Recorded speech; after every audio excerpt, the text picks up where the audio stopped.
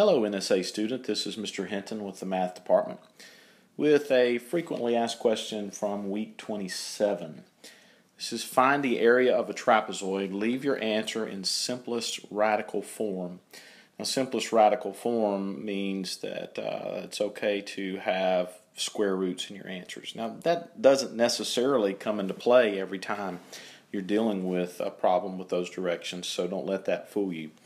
What we need to do to find, what we need to know to find the area of a trapezoid is everything that's in the formula: 1/2 the sum of the two bases. That's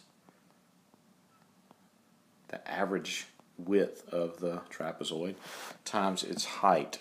And in this particular problem, we're given one of the bases, and we know the height, but we have to find the bottom base in order to finish finding the area of this triangle. Now, in geometry, you always have to pay careful attention to what is given to you.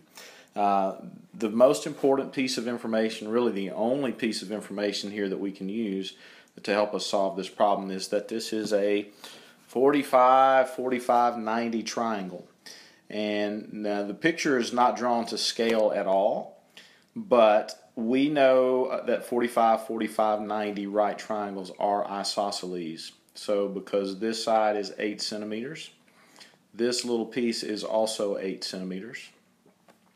That means this piece is 3 centimeters because it's opposite this. This is a square that we have that we're playing with here, and opposite sides of a square are congruent.